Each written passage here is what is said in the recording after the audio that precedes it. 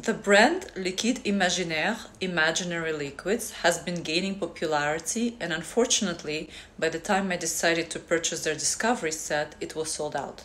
I still managed to get my hands on a few samples, and today I will present you 3 of them. And these are Oriental Garden Collection, and their names, they really make you think of Arabic fairy tales. Tapis Volant, a flying carpet.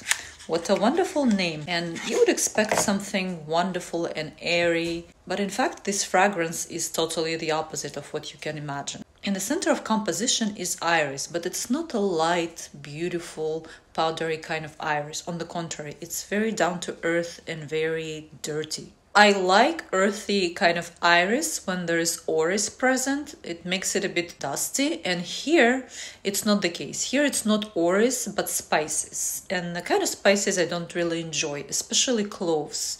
So iris with cloves, these are the main notes that you'd get in here.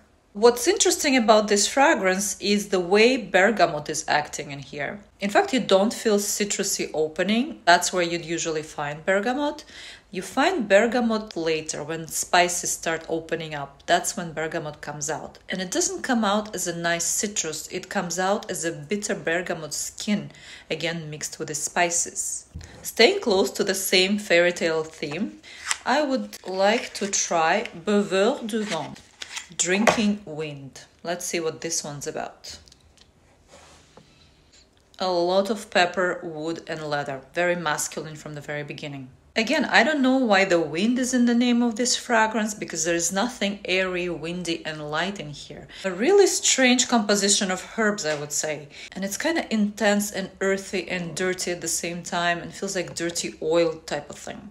And there's also something animalistic in here, although none of the animalistic ingredients is listed. I just had to go and wash my wrist, and after washing my wrist, it actually became a bit nicer. The dirtiness becomes softer, and tarragon starts coming out of all the herbs in here with a very soft and nice leather. So I suspect the dry down of this fragrance would be nicer, although I did not have patience to wear it throughout because it was just annoying me with all this herbal and pharmaceutical intensity. My favorite out of 3 is Fleur De Sable, sandy flower.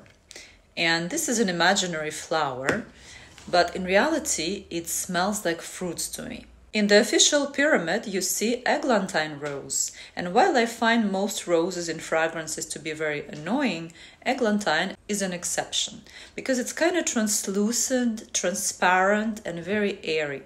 In here, eglantine rose is present with a tiny touch of salt, which makes it even more airy. Mostly what I get from this fragrance is fruits. And surprisingly, I get some kind of bananas. But not real fruit bananas, but more like a banana chewing gum. You remember those chewing gums called Love Is, the banana flavor? That's how it smells to me. This is just so delicious.